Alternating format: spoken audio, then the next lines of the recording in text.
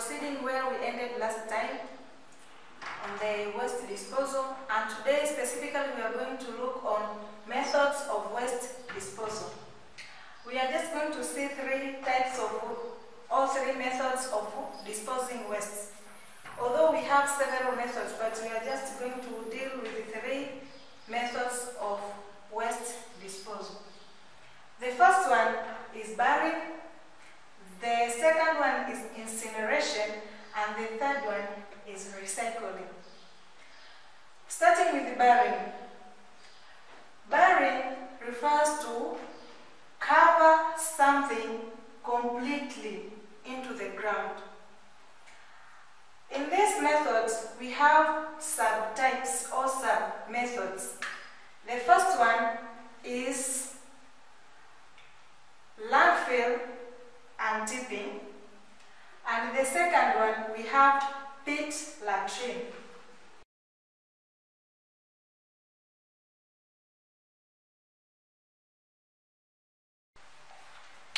Starting with pit latrine. Pitting latrine, these are normal toilets, and simply we can call them toilets. And these toilets, they are just dug on the ground, and then something like wood is put on the above, and those feathers, all those wastes can be put inside there.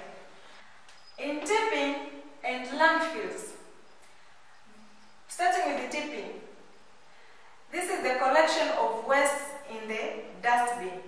After collecting the waste in the dustbin, they are going to be dumped. Landfills is the place or area where those waste from the dustbin are going to be dumped. In landfills, we have two categories or two types of landfills. The first one, it is called open hole landfill. And the second one, it is called sanitary landfill.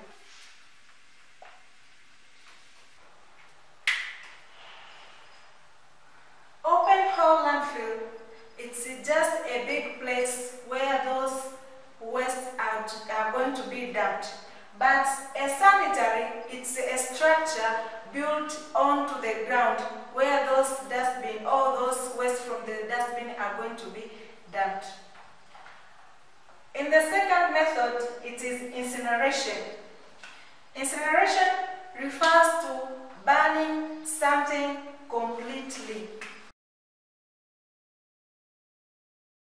This burning or this incineration is specifically done in the hospitals. For example, wastes like placentas, bandages, and cotton wools, they usually burnt completely in the hospitals after they have been used. The third method is recycling. Recycling, it means that manufacturing those waste into new and useful products.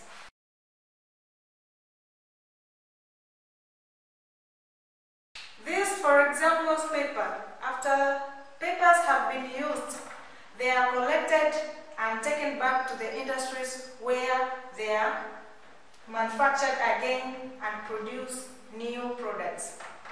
Thereafter, we are just going to see or to reflect why burning waste is not recommended and why burning waste is not recommended.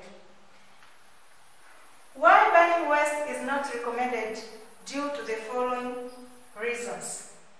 Once you burn waste, there are some gases or fumes which they will be produced, and those fumes, they will lead to the air pollution, and maybe they might disrupt the ozone layer and disturb the climate. For example, the production of carbon monoxide. And the second one may be sulfur dioxide. Also, waste is not recommended to be burnt because some materials are explosive. We are going to see why it is not recommended to bury waste. Some wastes are hazardous. Once they undergo leaching, they may contaminate with the soil and cause soil pollution. There are strategies to reduce waste in the environment. Number 1, minimize the use of plastic bags, plastic plates, and plastic cups. Instead of using plastic cups or plastic bags, you have to use normal cups and normal plates so that after finishing using them, you have to wash them and use it again. Also, we have to store leftover foods in reusable containers. Instead of throwing anyhow, you have to keep the used food or the remaining food in containers and later to be disposed in a good way. And the last one, take the usable bags when shopping. Once you go to the shop, you have to go with your basket or any other useful bag instead of going and take the plastic papers or plastic bags during your shopping. The following are the importance of proper waste disposal. Good public health. Once you perform or you do the proper waste disposal, you will reduce some diseases like cholera and typhoid. Minimize pollutions. Proper waste disposal reduces air pollution, water pollution, and soil pollution.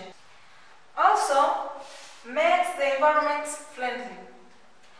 The proper waste disposal reduces risk of accident to the environment. It is also economy. This is whereby recyclable materials are collected and sold. It reduces bad smell to the environment. Once you burn the waste, it may produce bad smell to the environment. Therefore, it is important not to burn waste so as to reduce bad smell to the environment. After the importance of proper waste disposal, we have also some negative impacts of poor waste disposal.